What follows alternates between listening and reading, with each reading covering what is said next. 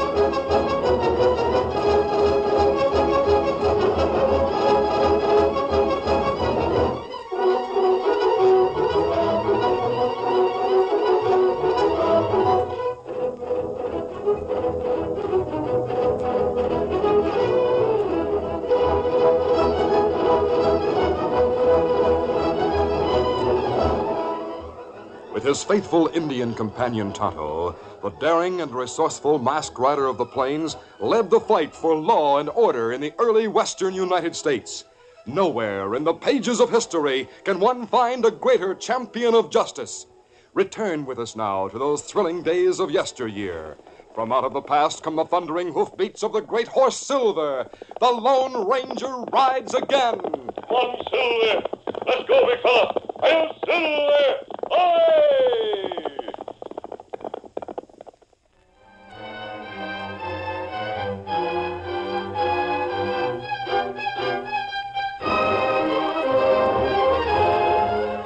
The two deputies, lounging in the sheriff's office in Stockton, straightened up and looked attentive as the sheriff hurriedly entered. Hi, Sheriff. Howdy, Sheriff. Howdy, men. I just came from the telegraph office. What's happened? Plenty. A telegram just came from Pecos, and I don't like what it says. Now, listen to this. Trigger Strong escaped. Thought to be heading for Stockton or vicinity. Signed, Marshal Cushing. I don't see anything to get upset about. Who's Trigger Strong? Why, you lunkhead. What kind of deputy are you anyway? Don't you read the handbills that come here? Well, I don't get much time. Not much time. By Jiminy, all you do is sit around gabbing all day. I've heard of Trigger Strong, Sheriff. Well, glad someone around here did. For your information, Joe, maybe you recollect a big, tough hombre who ran amok here 2 years ago and killed 2 cowpokes at the cafe before they could even draw? Well, sure, I remember that, Sheriff. And but... maybe you and Buck both recall the rough, tough hombre who busted through this territory less than a year ago with a partner, robbing and killing? Oh, I remember that, hombre. He led us on a wild goose chase and came right back through town and robbed the hotel while we were hunting him in the hills. That's right, Buck. Well, it was Trigger Strong who did all those things. Jumping Jupiter. Do you think we'd recognize him if he comes here to Stockton? We're not going to wait for him to come into town. We're going to try to catch him before he gets near Stockton. Now, I want both of you to get all the townsmen you can to come here this afternoon ready to ride in the posse. Now, get out of here and round up those men for me. All right, Sheriff.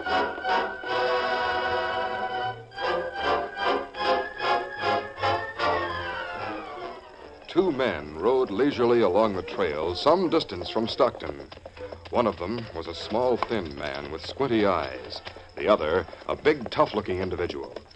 The larger man finally started a conversation. Squint, I'll see that you get paid back for what you did to help me get away. Oh, that's all right, Trigger.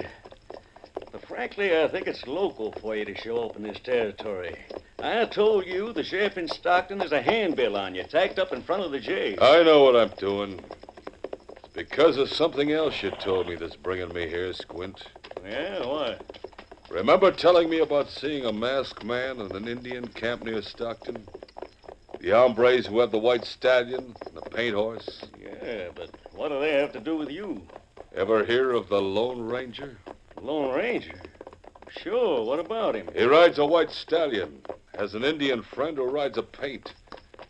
That masked man is the reason we're coming here. You mean that masked man inching a trailing you and you want... You got it all wrong, Squint. You see, we're trailing the Lone Ranger. What?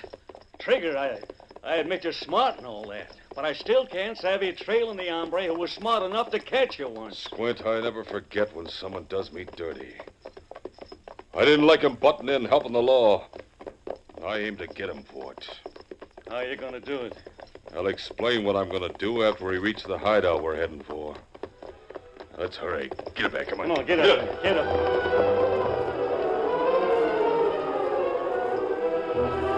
The Lone Ranger and his Indian companion Tonto were on their way to Pecos.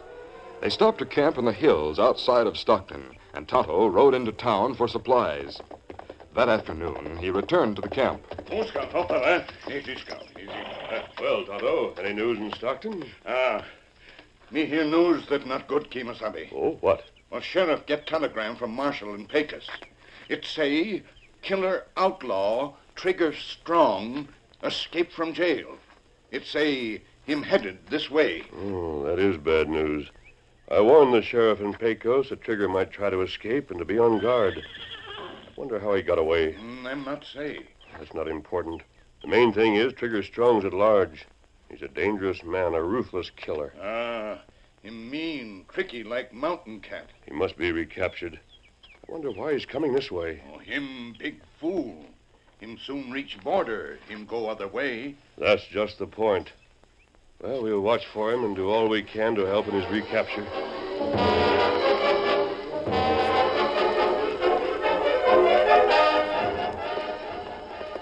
Later that day, Trigger and Squint stopped in front of a small farmhouse a few miles from town. What? Yep. Yeah, this is the place, Squint. Whose place is it? You sure we can trust him? Sure.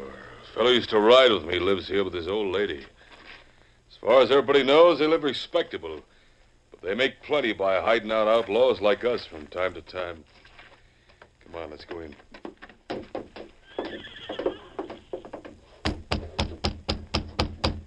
I sent them word to expect us. Well, how are you, Trigger? Fine, Jerry, just fine. Come on in. Ma's expecting you. Good. Hey, Ma, come here. Trigger and his friend just got here. Well, glad to see you, Trigger. I told Jerry it'd take more than prison bars to hold a tough hombre like you. You were right, Ma Krebs. Oh, by the way, this is my partner, Squint. Meet Mrs. Krebs, Squint. We call her Ma Krebs. That's right. Don't care what they call me, just so they pay in advance for hiding out here. Glad to meet you, Squint. Same here, ma'am. Yeah, the same old Ma. Well, we're staying maybe a week. How much will that come to? Since you just threw out a hint, I'll pay you part of it now. I reckon $100 a night will take care of it. What? Give me half in advance. $100 a night? Uh-huh. That's $700. Well, Jiminy, Ma, you ought to go out as a road agent. Use the same methods. None of your lip, Trigger Strong. A poor widow woman like me has to live, you know. Jerry can't earn enough to take care of both of us. Well, you'll get along all right. All right, here. Half in advance. Thank you, Trigger, thank you. Now make yourselves right to home. Yeah, we ought to. We're paying almost enough to buy the dump. Tell us, Trigger. We were wondering what brought you down this way after your escape. Yeah, I'm mighty curious to know what it's all about, Trigger. Well, I came here to get even with an hombre called the Lone Ranger. That's one hombre it's best to stay away from. Yeah, Ma told me about him. He's dynamite. I tried to get Trigger to forget the whole thing, but he won't listen. That's right, Squint, I won't. Now, you listen to me, all of you. I'll tell you the plan I have for trapping the Lone Ranger.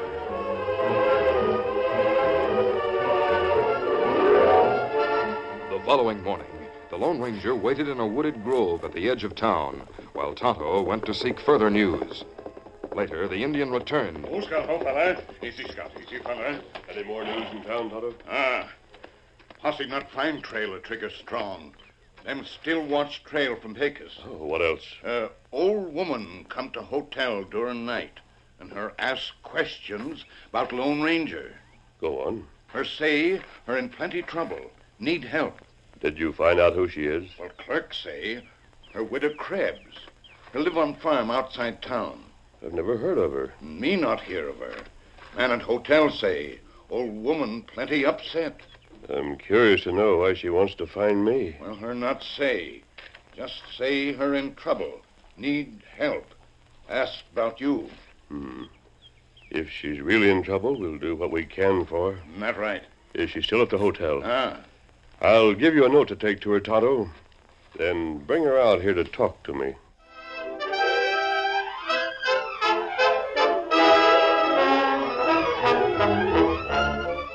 The curtain falls on the first act of our Lone Ranger adventure. Before the next exciting scenes, please permit us to pause for just a few moments.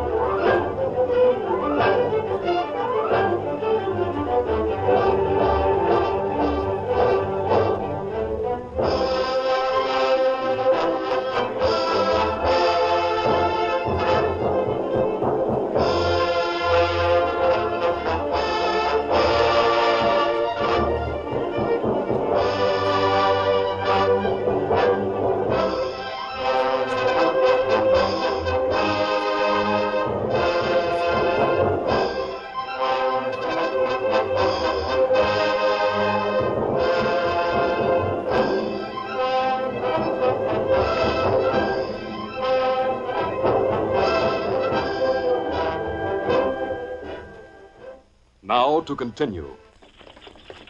It was past noon when Tonto arrived at the grove with the widow Krebs, who drove a buckboard. Oh, there, oh. Easy, Scout. Easy, fella. My Indian friend found out in town you wanted to see me, Mrs. Krebs. Yes. Oh, thank heaven I found you. It was good of you to get in touch with me. I'm sure we haven't met before, yet you seem familiar. No, we've never met. I heard you were in this territory.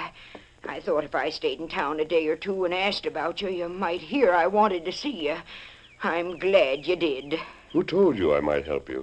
A friend told me, mister. Oh? A friend who has seen you and knows a lot about you. But that doesn't matter. I need your help if you're willing. Tell me what's wrong. It's about my boy, my son, Jerry. He's all I have, and he's in trouble. Go on. Well, a few years ago, when he was 17, he was mixed up for a short time with a gang of outlaws. Jerry's big for his age, you see. Well, he refused to take part in what they did and finally got away and came back home. Oh? For his sake, I left the far south and came here. We're buying a small farm now, and we've been doing right well. Not long ago, one of the outlaws saw Jerry and followed him home. He insisted Jerry go back with the gang. If he don't, his past will be told and he'll go to jail. Jerry's a good boy now and living straight, but he doesn't know what to do. He wants to go away and hide someplace. I understand. He made me promise not to talk to the sheriff. I heard of you and decided you were the only one who could help us. if you'd be willing to talk to Jerry for the sake of an old woman, I'd bless you for it. All right, Mrs. Krebs. I'll ride out with you to talk to your son whenever you're ready. I'm mighty grateful to you. Mighty grateful. Kimasabi. Yes? Me go to farm with you? No, Tonto. You wait at our camp until I get back. I'll go with Mrs. Krebs to see her son alone. I'll meet you after sundown, then take you out to the farm, mister. Better for us not to be seen on the trail by daylight. Oh, I'll be waiting here for you. Thanks a lot. I'll go back to the hotel and drive out here at sundown then. Adios, mister. Adios. Adios. Get up there. Get low now. Get low. What you think a story widow tell, Kimasabi? She's an elderly woman, Tonto, and seems sincere. But I'll tell you what I think as we go back to camp. Let's go. Easy, Scout, easy, fella. Come on, Silver. Come up, Scout.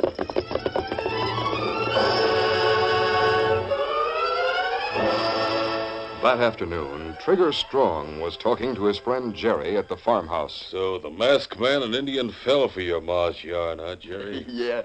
She told me to tell you and Squint the plan is working just great. The masked hombre will come out here alone tonight. Fine. All right, now here's your plan. Hmm? You be here in this front room when your mother arrives with the masked man. Make him sit in this chair with his back to the kitchen door. Right. Squint and I'll be in the kitchen with the light out and the door slightly open. While you put on your act with the masked man, I'll put a bullet in his back. Just before sundown, as the Lone Ranger prepared to leave camp to meet the Widow Krebs, he talked to Tonto. Remember what I've told you, Tonto. Uh-huh. And do exactly as I've said. Then I'll be sure of what I'm doing. You not worry. Good. It'll be dark by the time I meet the widow. I'll see you later, Tonto. Easy, steady, big fella. Adios. Adios. Come on, Silver.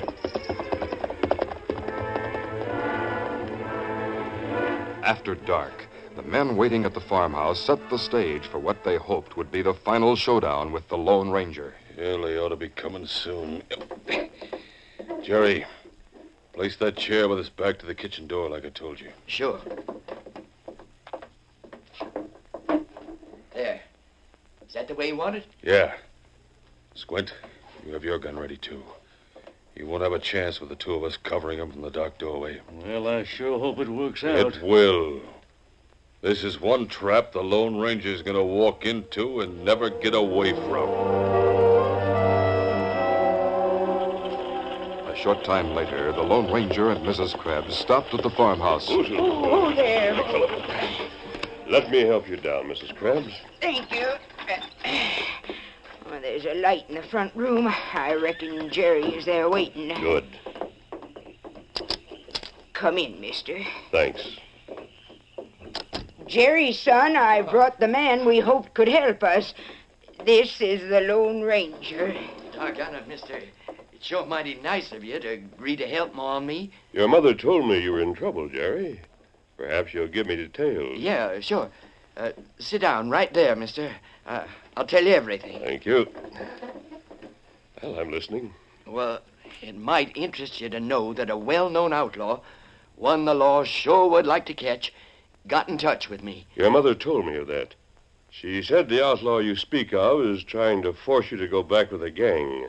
Isn't that it? You shouldn't believe all you hear, mister. Who said that? Sit where you are and don't make a move. I got a gun pointed right at your back. So, Mrs. Krebs, that story you told me was just a trick to get me to come here. Sure it was, mister. My friend Trigger Strong has a score to settle with you. Trigger Strong, huh? I thought I recognized that voice. This is the last time you'll ever hear it, mister. I'm aiming to plug you right now. No, you not do that. Trigger, I tried to tell you that He's got two guns. Me hold him at your back. It's the Indian. Hey, Ma, I thought you said the masked man came out here alone. Good work, Tonto. I have the widow and her son covered. He must have sneaked in the back door behind us. Right. I didn't fall for the widow's story. I'll hang anyway if I'm caught.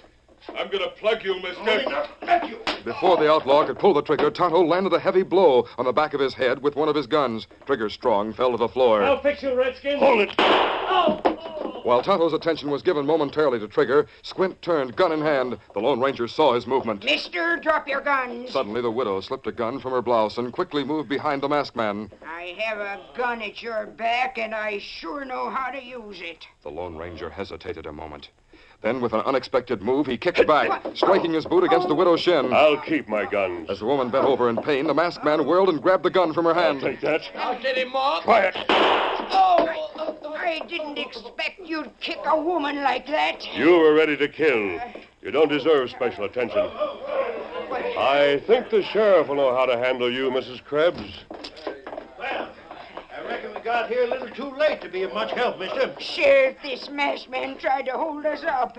He wounded my son and... Sheriff, that old woman we tell you about. That's right, Sheriff.